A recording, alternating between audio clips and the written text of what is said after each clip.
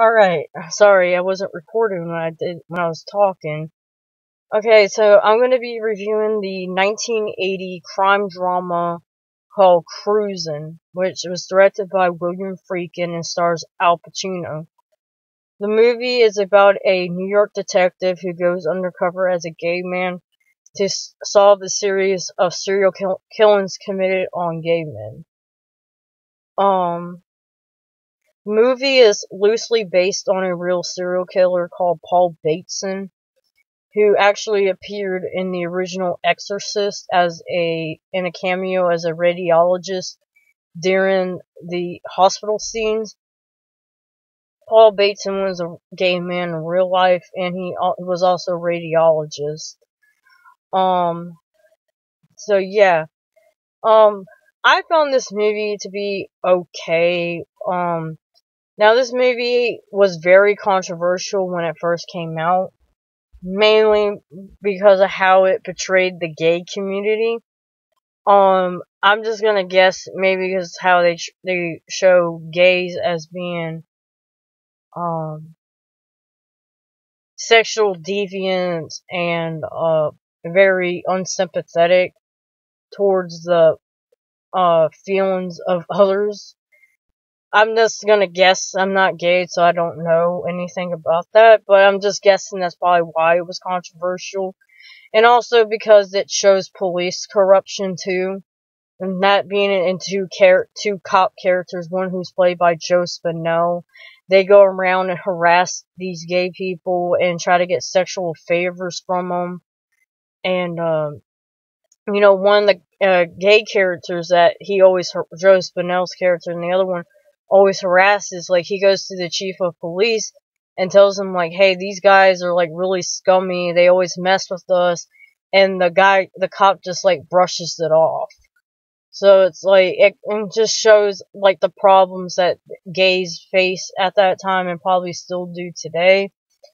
But yeah,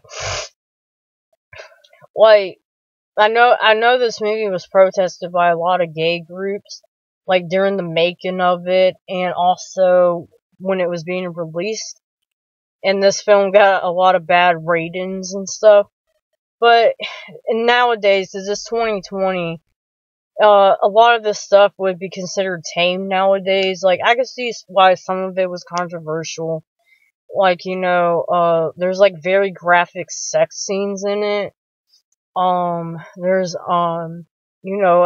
a guy going around killing gay men. Like, there's, like, one disturbing scene in the movie where, a victim's tied up. The killer hog ties a victim up, and the guy's, like, terrified and shit, and then the killer stabs him to death in the back.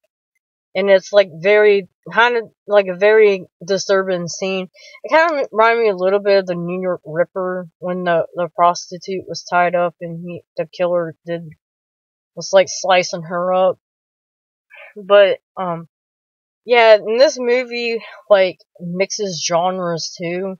It's, like, a crime thriller, a suspense, mystery whodunit movie, kind of mixed with, like, a slasher movie, and, like a film noir. Like, it mixes several genres together, and that's what it kind of reminded me a lot of, like, Maniac, but not as graphic, and like I said, the New York Ripper, and it's set in New York in the early 80s, so it has that grimy, sleazy feel to it. Like, for some reason, New York was just a nasty ass place back in the 70s and 80s. Like, it just looked disgusting, and there's, like, a bunch of porn shops and stuff like that. I'm only guessing from the movies I've watched. Also kind of has, like, that Taxi Driver feel to it. Like, any of those type of movies, like, it has, like, that kind of feel to it. And, like, the acting's all pretty good. I think the best one is, of course, Al Pacino. He's, like, the most seasoned actor, I would say, in the movie.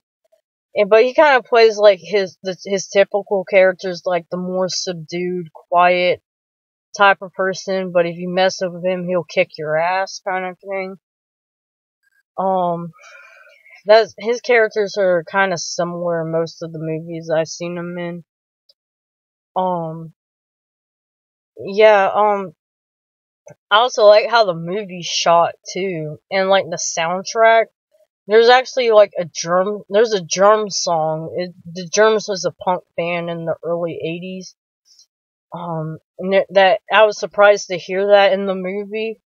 And then there's, they have like techno disco music, and then they have like kind of like creepy horror movie music, and then like how it's shot, it's monochromatic, so there's like a lot of grays and blues and blacks, and it gives off like that very like dirty, cold, lonely like type of feel to the movie.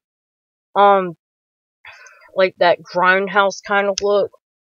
Yeah, I don't know really more to say about it. It's definitely an interesting movie by William Friedkin. I'm trying to figure out some other movies he's seen.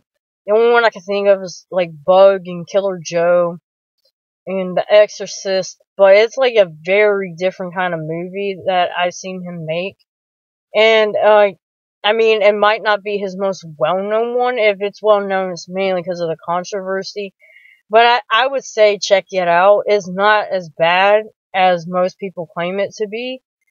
But, because a lot of people say it has, like, bad acting, which I didn't think the acting was that bad. And then because of the controversy, say, oh, it's so gross and just disturbing. But like I said, I've seen so many disturbing movies, like, it doesn't really bother me now. But, yeah, I would say give it a watch. I mean, maybe it's a one-time watch, but yeah, it wasn't like a waste of time. But anyways, that's my review.